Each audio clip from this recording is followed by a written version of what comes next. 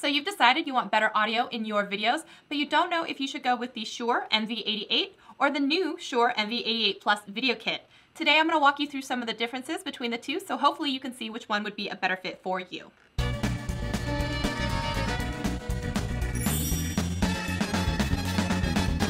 Hey everyone, welcome to Shelly Saves the Day. On my channel, I help you create content so you can share what you love with the world. Today we're going to be going into some of the unboxings and comparison and contrast between the Shure MV88 and the MV88 Plus Video Kit. So if you are interested in that, keep watching. I want to say thank you so much to the team at Shure and Mario. Thank you so much. They did send me this mic and I am really excited to make a video on it. All opinions are still my own, so let's go ahead and get started. Let's go ahead and jump into this unboxing. I'm super excited. It actually came in two packages, so it came like 1 and 2, so I'm just going to go ahead and pick one.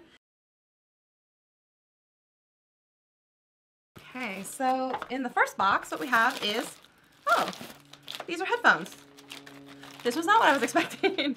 Wow, okay, so these are the SE215 wireless sound isolating earphones. So I'm going to have to read up more about this because that's pretty cool. So it has an inline mic remote, it has detachable cable, it has an 8-hour battery life, and a 2-year warranty. Sweet. I'm really excited to give these a shot. Okay, let's read this here. This is the universal 3.5mm earphone communication cable. Oh, okay, there you go. So I guess this with that on my phone. Perfect. All right, that was not what I was expecting at all. Let's go ahead and jump into this one. This is really cool. They came out with a new updated version of this, and I want to see really what the difference is between this one and the old one that I do have, because I will tell you guys straight up if it's worth spending the money between getting one and getting the other. So let's go ahead and take a look at this, because I believe that the one that was from last year, just the MV88, that was $150. Let's see what we have here. Made with motive, create, record, edit, share. Okay, so there's a little card inside the box. And I know that this one comes with the Pixie Manfrotto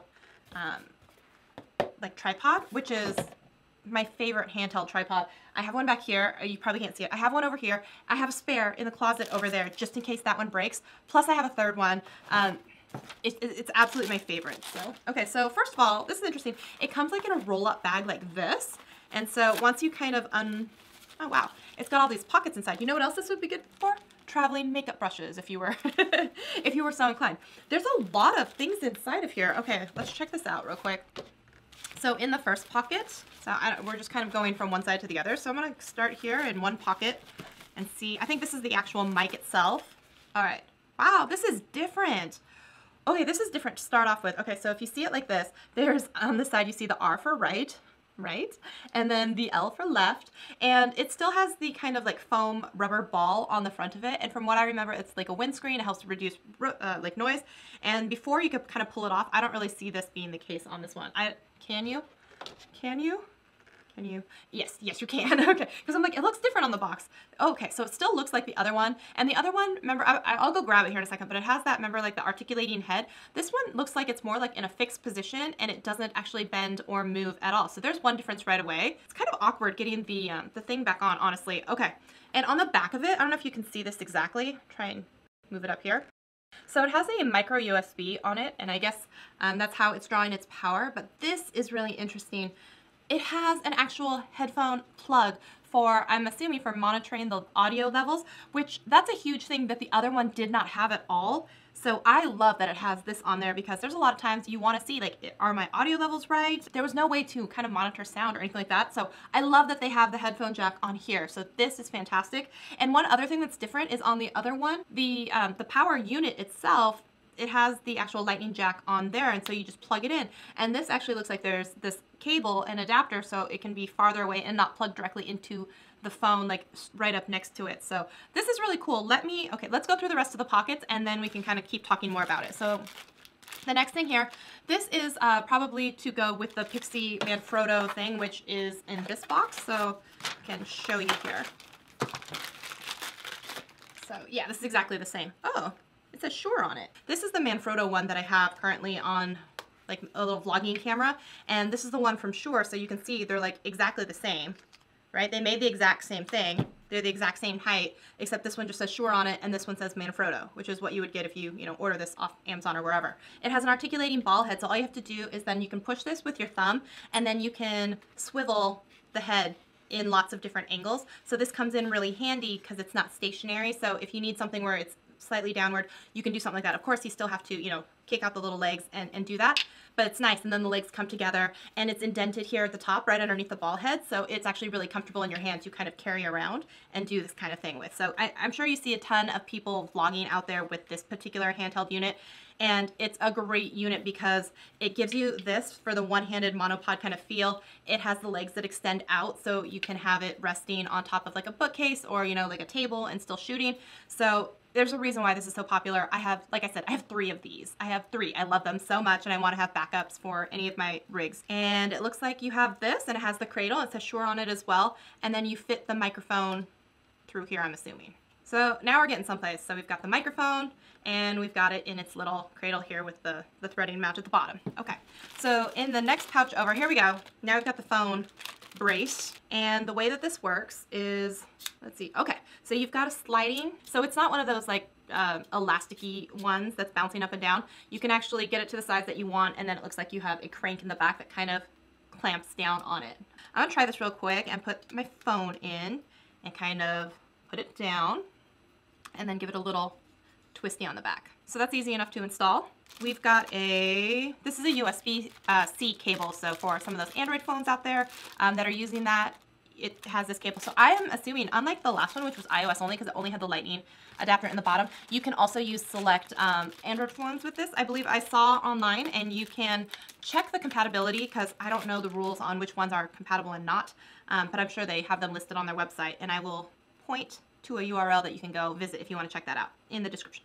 All right, so this is a cable, and it is the micro USB, and it has a lightning on the other side. So you plug this into the microphone with a micro USB, and then on the other side, you would be plugging in the lightning to your iPhone. So one other thing, let's take a peek here. See, this section has the little threading at the top, so you're gonna be able to do this guy like this. So now you've got a unit like this. You can have it in a horizontal mode, and I believe, let me just see, that if you unscrew this and then extend it, that you're also able to fit the phone in a vertical mode. I just confirm that that's true. I don't see that being true. I thought it said that you could do that. Can you not? And I don't know why it goes so wide. What's the point if it doesn't go all the way? That's kind of a bummer. I thought actually that would be a good thing, because for some people who want to shoot like IGTV or something like that, actually in a vertical mode, it would be nice if it was able to support that and still have the thing on top. So, and then I think you just have to use this little guy and slide it in here like you would a hot shoe. But let's take a peek at how this is going to attach. I was like, this is the little part that fits in that little shoe, but this thing, you see there's a screw, you have to screw it up. That way you can slide the mic into the groove, and then you slide it down to tighten it. Now let's get back to business. Let's put the cell phone back in. Then we take this side and we're gonna plug it directly into the power. See, oh, there is. Okay, there's a power indicator right here saying that it's receiving power, so that's, or it did. It's off now. Let's open up my phone, and from what I hear, it's the same app as from the last time around.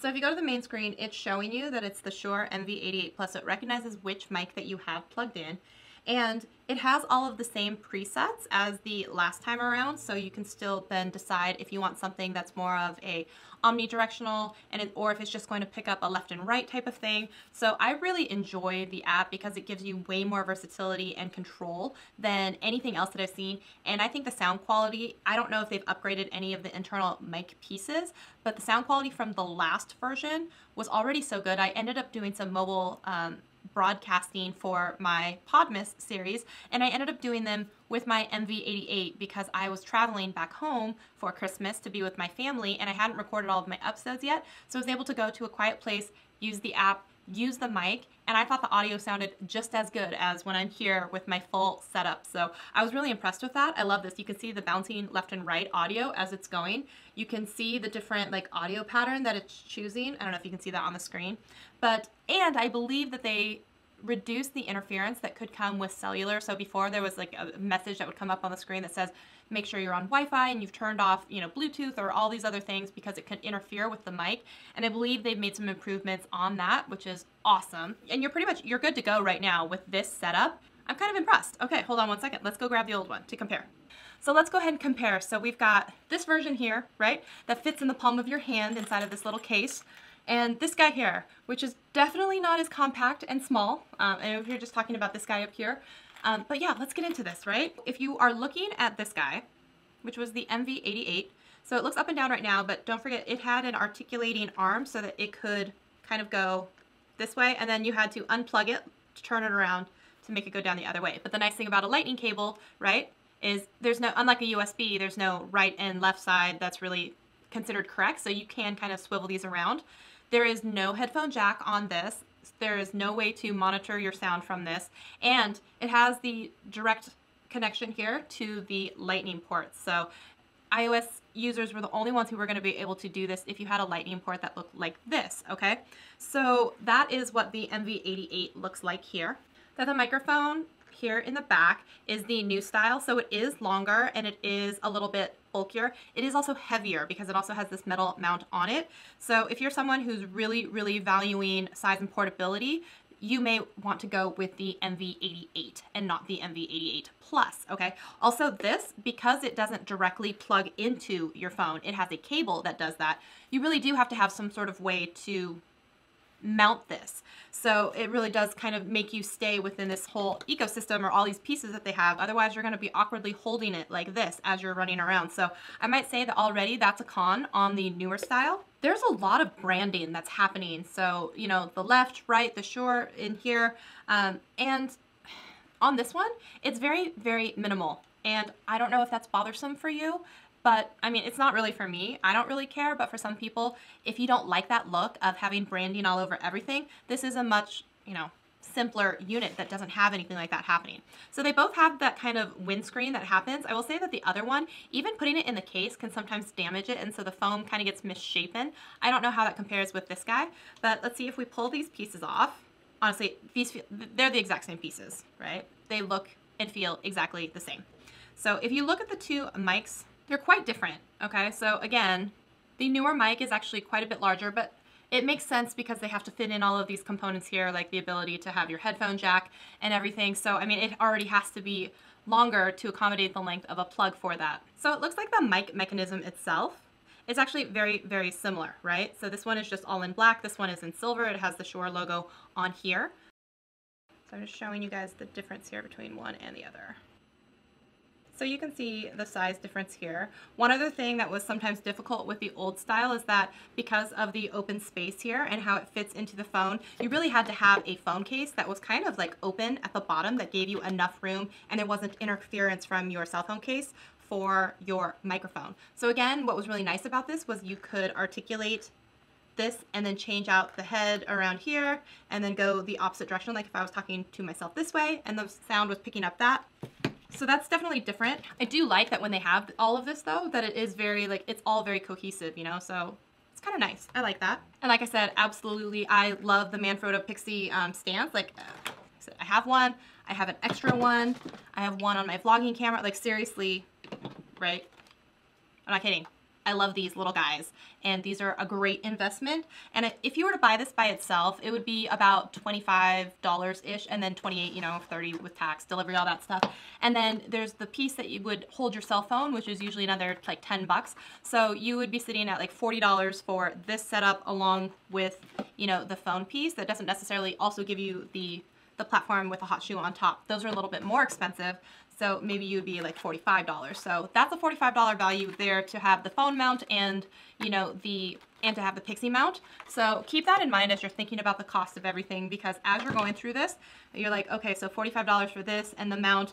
This microphone itself is $150. And that is not the ability to actually have the headphone jack or adapter on it. It doesn't have the additional cables. It doesn't have any of the, you know, because one thing that was on this guy, if this broke, like the entire piece was ruined. Like you couldn't use the microphone anymore. But with this, you can just get a new cable if the cable itself is faulty. And so that's actually a really nice feature to be able to change out cables if you need to. And as well, the other item never had the ability to monitor sound and have a headphone jack. So that's a huge savings right there, or not savings, but it's a huge benefit right there to be able to hear and preview. Because previously what I would do is I would record some test footage, play it back, and then see that it was okay, and then make sure that it was set like that for the next time. But in the moment, you may not always have the chance to do that. So this makes it a lot easier if you are wearing like an earpiece to be able to monitor quickly and know that it's sounding right. As far as the software is concerned, it's the same for both. So there's no plus or con for either side because it's using the same program as before, and I think the program is really, really good. Again, form factor, this one feels heavier and more substantial, but it could just be, you know, a lot with the mount and everything like that. And this one is a lot more lightweight and travel friendly. Not to say that this one isn't, but I'm just saying if you're someone who really, really values that more than anything else, you're gonna be able to say, pop this in your bag really, really easily. But when you're looking at the other pieces, put this down. I mean, this is obviously more bulky because you have to have all of these cables and adapters and everything. So unless you're gonna run around with the unit like already set to go all the time, then you have to disassemble these pieces all of the time.